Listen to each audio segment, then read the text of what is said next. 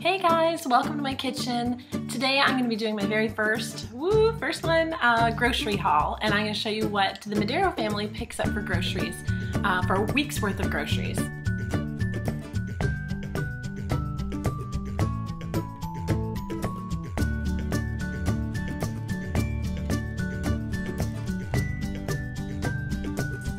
Hey guys, we just got back from our grocery run.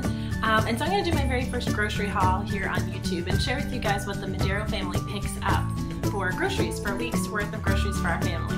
Now, I've had people ask me before, do you eat only vegetables? Are you vegan? Are you vegetarian? What do your groceries look like? What do you eat in a week?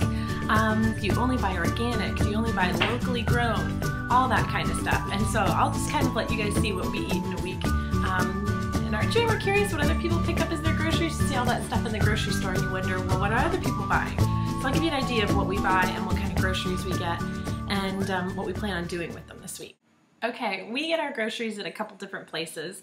We went to two places this week. The first one was our Bypass Farmers Market. It's not a farmers market like one that's open every Saturday. It's open every day. And it has a little bit of an Asian market section. And then a lot of the fruits and vegetables are locally grown, and then some aren't that you can't get here in Florida. So we go there first and we buy everything we can. The prices are really good and the food is really, really fresh.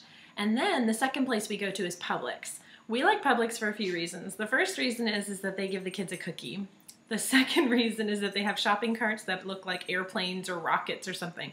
So the cookie keeps our kids busy. I know it's sugar, but still it works. And then the race car, because again, he gets to drive the little car, and he's 3.5, so I don't know how much longer this is going to work, but we love it. And then the other is that their motto is shopping is a pleasure. Well, it really is. It's clean, it's pretty, and they have a lot of sales. So I love deals, buy one, get one free. So we do that. So I'll show you what we've got. We've got all kinds of good stuff. All right, here is the bounty, if I can show you. Our typical grocery haul isn't normally this big, but we were out of a lot of stuff. So I'll kind of start here by the vegetables. I've got some cucumbers. We're gonna make sandwiches, so a lot of the veggies are gonna be for sandwiches. And then I've got some zucchinis under here. We're gonna have fajitas one night. We've got corn, we're gonna grill out. I've got some carrots. I'm gonna use those and some fresh basil and a whole bunch of tomatoes in here. I'm gonna make a fresh tomato soup and use that all week for my lunches.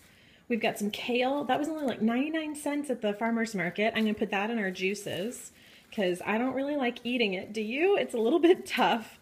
The celery is for the tomato soup, and then some limes for those fajitas. I got some asparagus. I really like the thin ones. When they're too thick of stalks, I don't enjoy them as much. So we got those, and that was a whim. I'm just planning on us barbecuing them or sauteing them up. If you have a way that you really like asparagus, let me know down in the comment section. We haven't prepared it much. The avocados for those fajitas, some green onions. What are we going to do with those? I can't remember. The cilantro for the fajitas, and of course you need peppers for fajitas and for our sandwiches. And then I've got some sprouts here. I just picked up some alfalfa sprouts. I love those in my sandwich. And then a couple weeks ago I posted a video about lavender lemonade. Well, I loved it, but my family didn't really care too much for the lavender in the lemonade. So I'm going to try to make it again, but without the lavender. And then maybe I'll see what other essential oil I could put in there. I could do lemon or maybe lime, or we'll see. Get creative. I don't want to make it too frou-frou and then they don't like it. Mangoes, I got a couple of those. And grapes for my kids' lunches. They love those as snacks. And my son's favorite right now are pears, and these are super juicy. I got some apples. I'm planning on making like an apple type dessert this week, like an apple cobbler or something with a crisp with fresh oats and cinnamon and that good stuff. Tomatoes.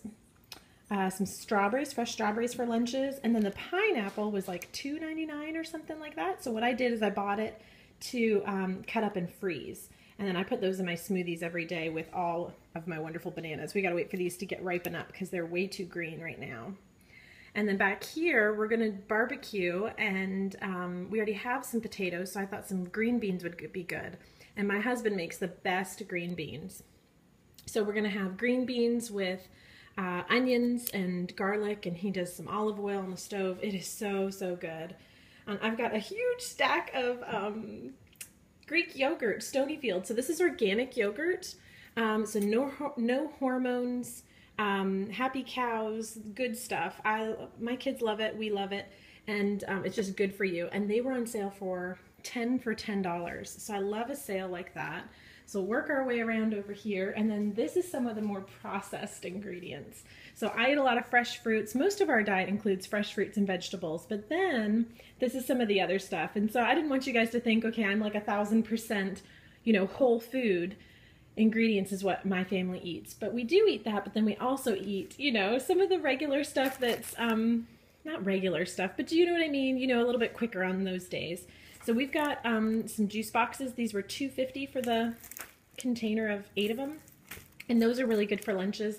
These aren't the worst ones you can get out there that are like Kool-Aid or something like that, but they're not the best either. It says no sugar added, but these were good. We got the fruits and vegetables in them. We're going to be making those fajitas, so I needed some Worcestershire sauce. I always feel like I'm saying that wrong. And then my husband's going to be cooking up some chicken on the barbecue, and so he wanted the Frank's Red Hot. That's the only kind he likes. And then for the sandwiches, I'm going to put all kinds of fresh veggies in mine, but my kids love this lunch meat from the Publix deli, and then my husband got some fresh sliced bread, and of course some cheese. We didn't buy organic cheese. I like to, but it's really expensive, and these were on sale, so sometimes we just compromise there. And mac and cheese, buy one, get one free. You can't beat it, except it's not, you know, super healthy. But again, the kids love it. I need to find a good recipe for organic mac and cheese, or, you know, just homemade, so we're not always eating box stuff. So we just buy a couple of those. We get the Earth Balance Natural Buttery Spread.